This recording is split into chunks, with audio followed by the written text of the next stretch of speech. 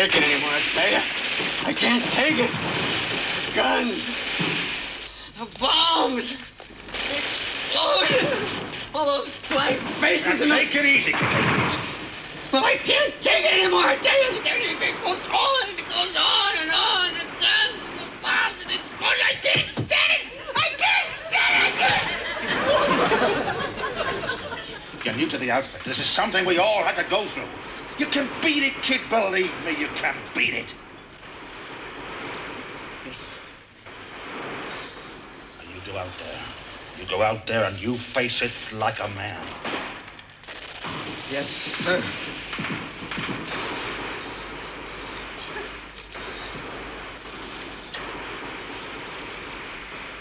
Change!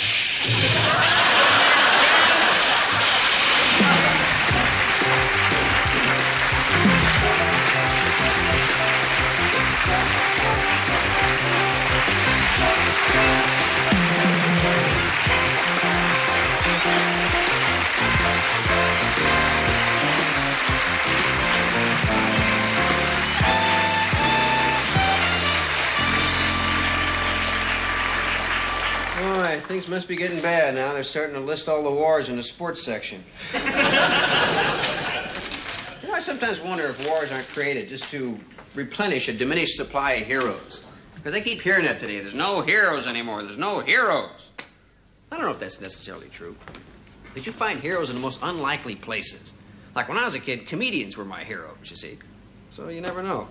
I mean, I think it's important to have contemporary heroes, because then you see them as human beings. You relate to them as humans, and you see their human failings and human faults. In school, they would always emphasize historical heroes, which was okay, but they never portrayed them as human beings. They would build them up to be almost gods, you know, and then when you found out something human about them, some human fault, you'd just be crushed. I mean, there's some guy you idolize because he built this, designed that, sculpted that, painted this, wrote this, thought of that. You think, my God, this guy was a genius. He was immortal. Must have died a saint. Nope, drank himself to death. What? Well, if the booze hadn't got him, the syphilis would have. He had syphilis? Oh, yeah, caught it in prison. Prison? He did time? Yeah, beat up a blind man real bad one day.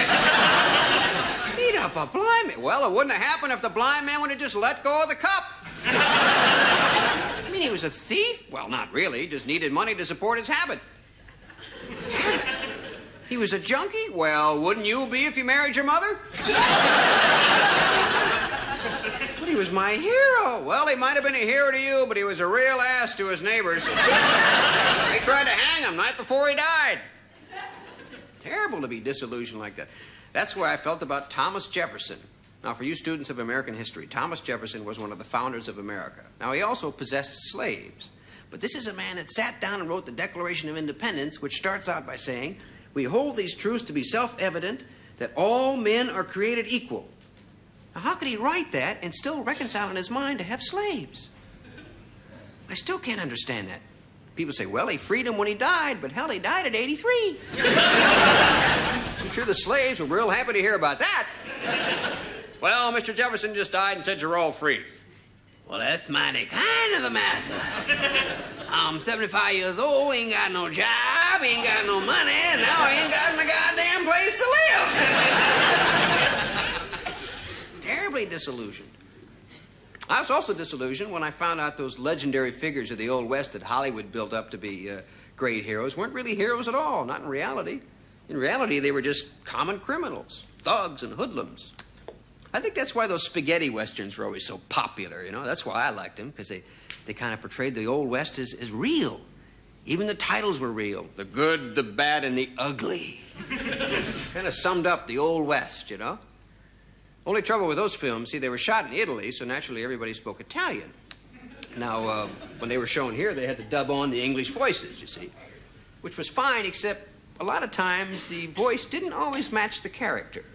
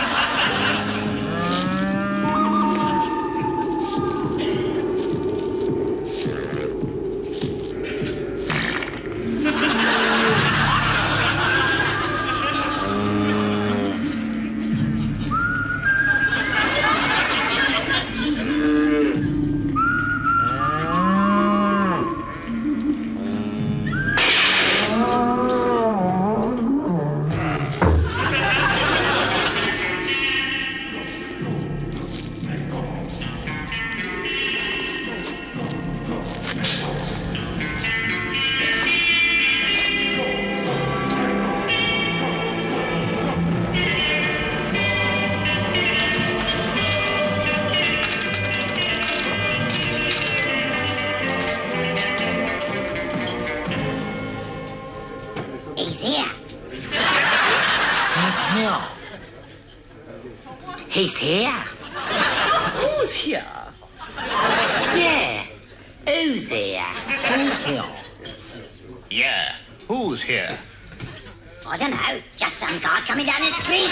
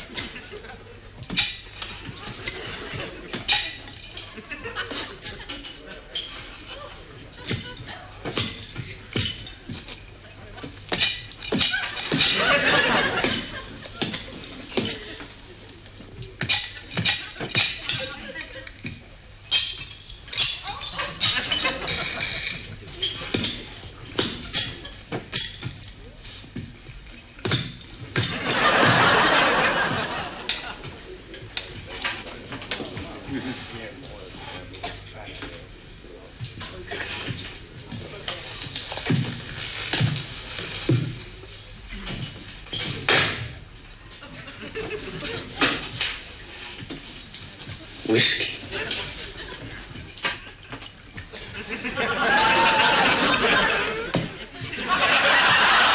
50 cents.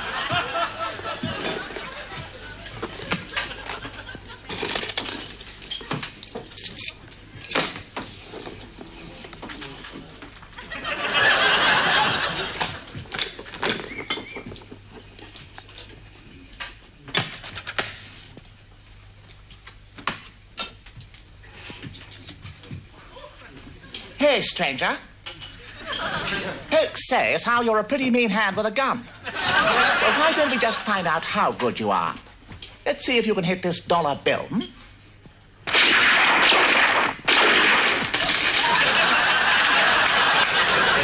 Pretty fancy shooting, stranger. Ain't never seen nothing like that. Hey, I threw up a dollar bill, and there's only 90 cents here. Commission.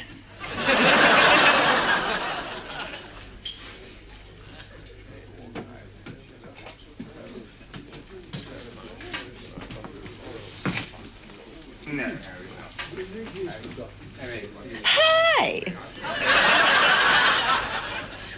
You a stranger to these parts? What did you have in mind? Oh, Maria, leave him alone. You filthy little tramp. Go on. Shoo. Go. Oh. You should do something about that mouth.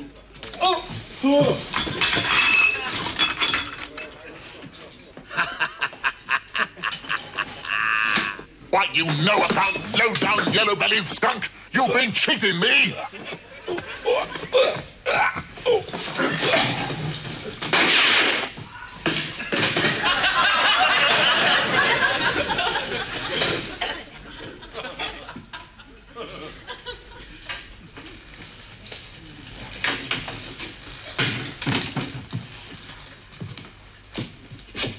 Why, thanks, stranger. Now we're even.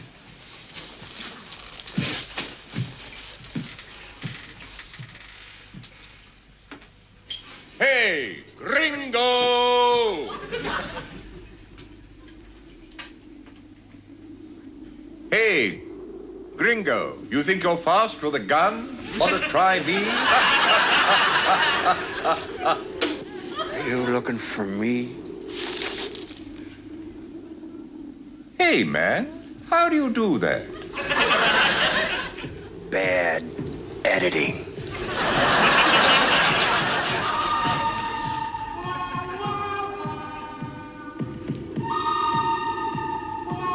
You made a mistake there, gringo. The guy you shot was my key brother, and now I'm gonna shoot you. The cemetery's full of men that said that.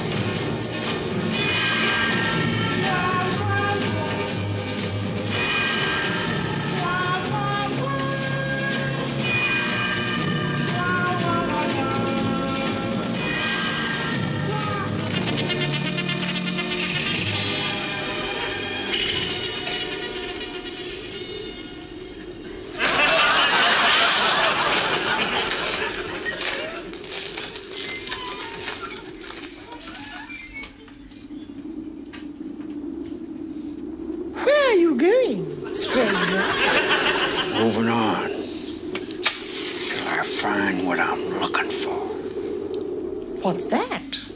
A town with peace and quiet? No. A town where I can relax my face.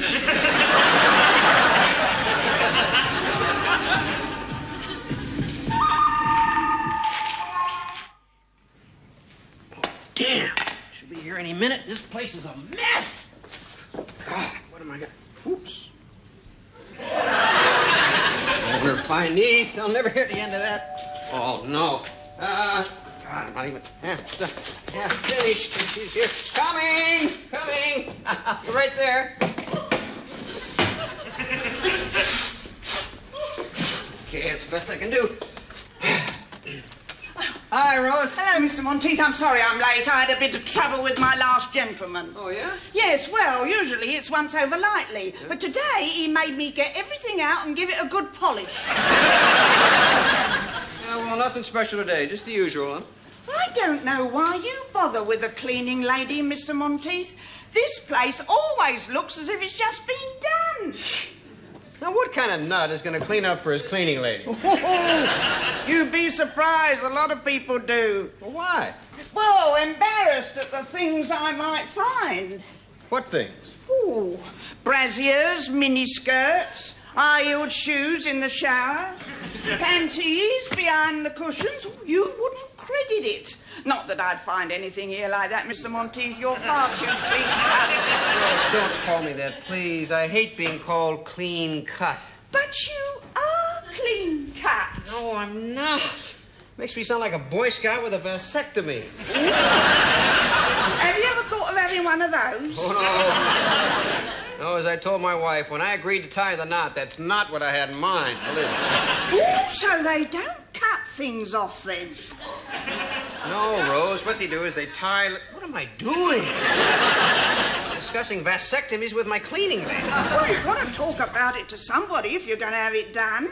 Rose, I'm not going to get a vasectomy. I don't even have any kids yet. I mean, what's the point of going into battle with a gun that shoots blanks? Oh, very profound, I'm sure. But if you're going to start a family, it's about time you got yourself married. Oh, no, Rose, I've lived that fairy tale, believe me. You know, the one that starts out, once upon a time, there were 3 little bears. Mama Bear, Papa Bear, and Mama Bear's lawyer. Don't be so cynical. I'm not cynical. I'm just not ready to be tied down yet, that's all. I mean, life is like a wine tasting. One must sample all the vintages to find the perfect bottle. Don't talk dirty. I'm not talking dirty. That's poetry. There's no poetry in rhyming slang. That's no way to find yourself a nice girl. Ah, who wants a nice girl? You do.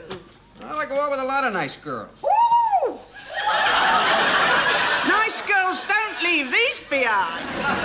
Oh, those were here when I moved in. Oh, you shouldn't waste yourself on loose women, Mr. Monteith. Oh, the woman wasn't loose. The pants were. Look, take my advice. Forget all about these flighty actresses and models and all that. Get yourself a nice, stable girl. Rose, I'm a comedian, not a jockey. No, get yourself a nurse or a teacher or a secretary. Someone that could look after you, because that's what you want. Looking after. Rose, you sound just... Hello. Oh, hi, babe. How are you? Yeah, 1 o'clock. That's right. Okay. See you then, huh? Bye. Another loose woman? Nope. Tight secretary.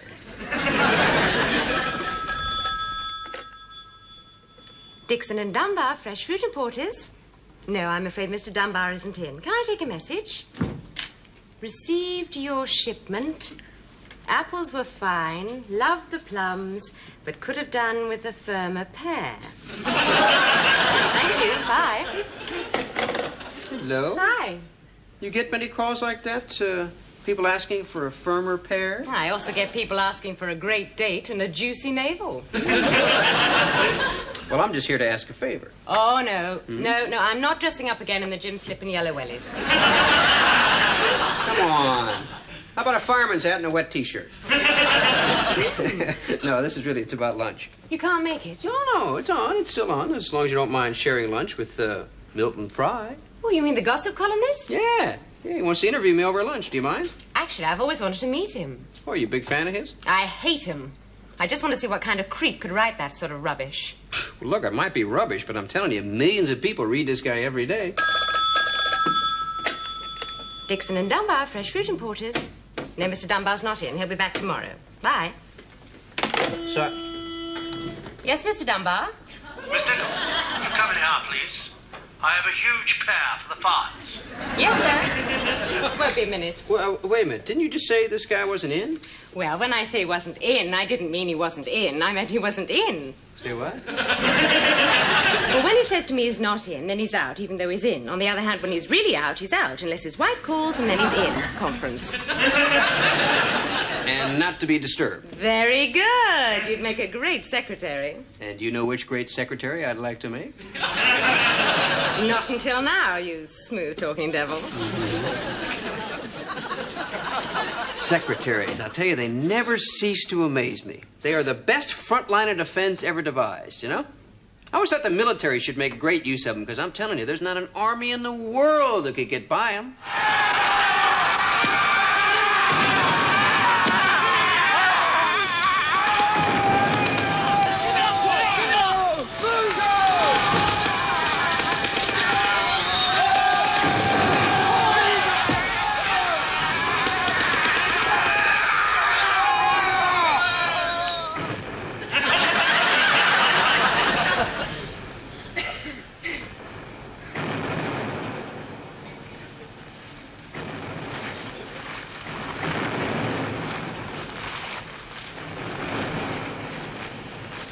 Can I help you?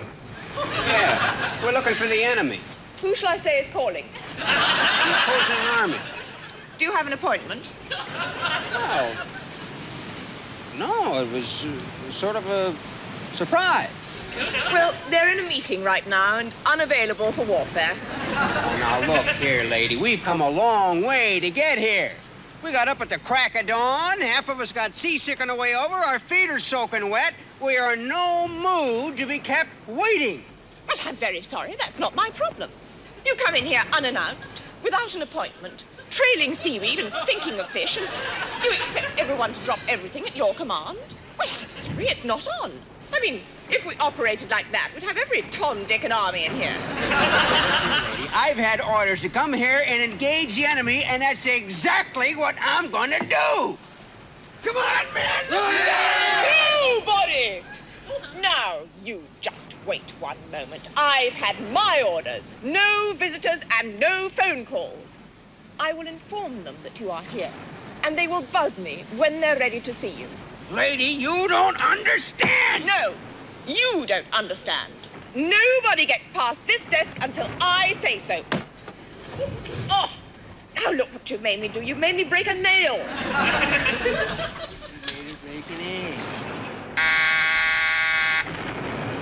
Miss Packer, we're accepting calls now. Yes, sir. And, sir, the enemy's here. Oh, what do they want? They want to attack you, sir. Very well, send them in. Right. You can go in now. Well, thank you. Come on, men! Look, I don't mind you asking this Fry along on our lunch date, but if you spend all your time thinking about your work, it's going to have an effect on you. Oh, that's silly. No, it isn't. You take Mr. Dunbar. He's in charge of pears, right? All he thinks about is pears. Pears, pears, pears, pears. Morning, noon and night. Nothing but pears. So what are you trying to tell me? That if I keep doing this, I'm Miss Nichols! On your way back for lunch, will you pick me up a pear? Something wrong? No, I was just thinking how lucky it was you don't work in prunes.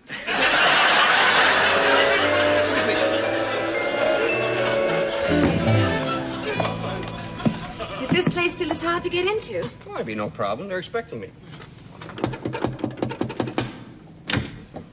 Yes? Hi, I'm Kelly Monteith, and I'm here. Ah, he recognized you, eh? Of course not. The wind blew the door shut.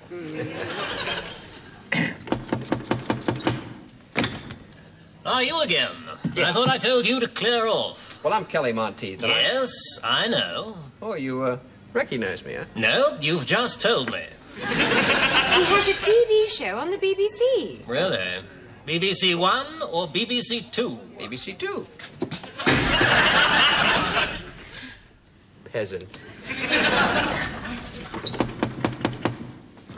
If you've come for the license fee, the check's in the post. I haven't come for the license fee. I'm here to have lunch with Milton Fry. Ah, you're the one. Yeah. You'd better come in.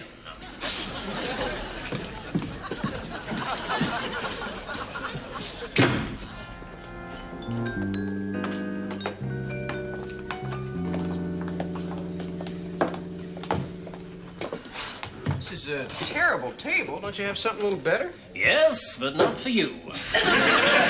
This is where Mr. Fry always interviews his victims. Many a promising career has been killed off here. Thanks a lot, huh? Did he say victim?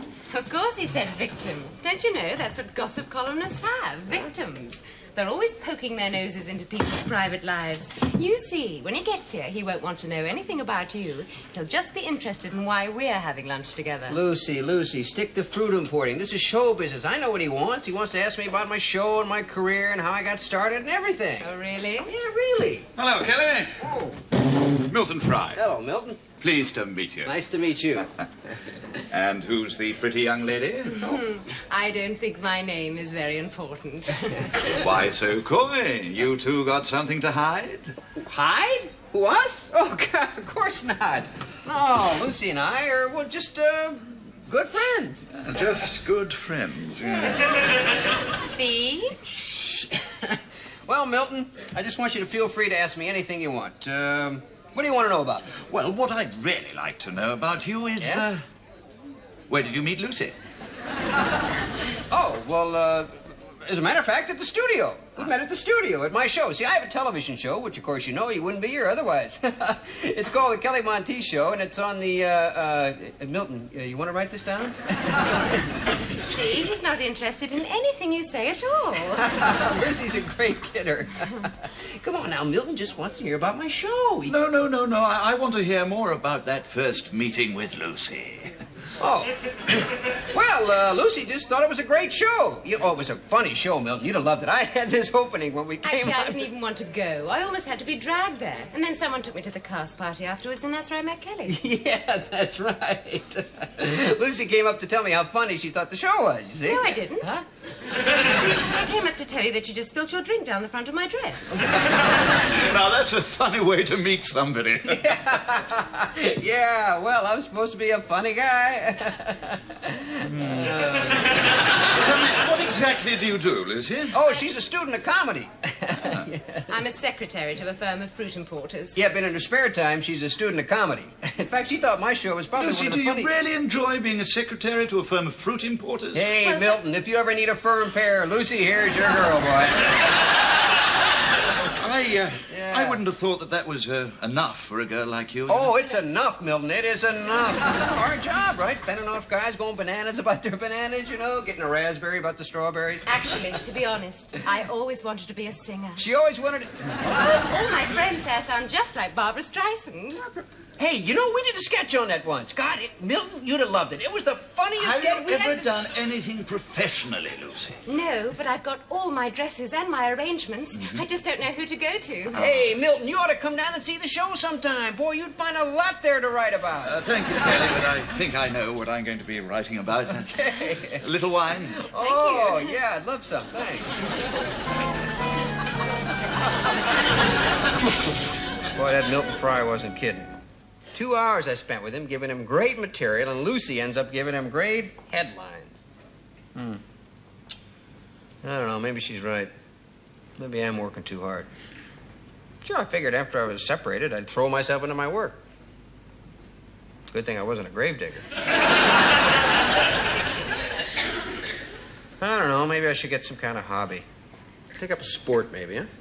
Tennis or golf or... Nah. I never was any good at sports. I don't know. Not even in school, you know? I don't know why. Coordination. That was my problem.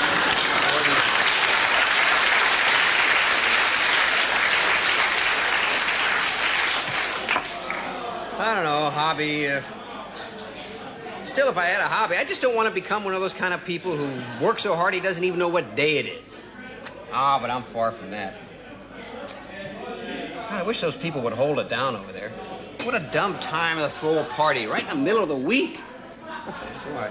What are they doing? Launching a missile?